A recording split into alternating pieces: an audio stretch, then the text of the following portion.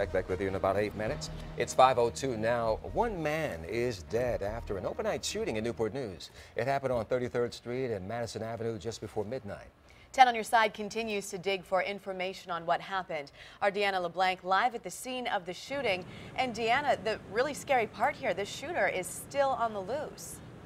Yeah, Katie and Don, police actually say they have no information on a description of this shooter. They don't know who this person is, but here's what we do know. 20-year-old Jamek Renal Herbert and a friend were walking down this street. This is 33rd Street, about 10:40 this evening when they heard gunshots and bullets hit Jamek in the chest, and he died here at the corner of Madison Avenue and 33rd Street, just a few blocks from his home. Now, you can see that police aren't here anymore, but here's what it looked like when we first arrived this morning. You can see police were still gathering evidence, pretty large police presence there. They say the call came in just before 11 o'clock Tuesday night, and the initial investigation wrapped up about an hour and a half ago.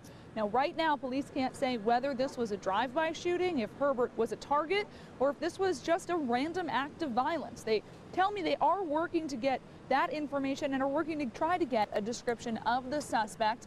They are asking anyone with information to call the crime line. Live in Newport News, I'm Deanna LeBlanc. 10 on your side.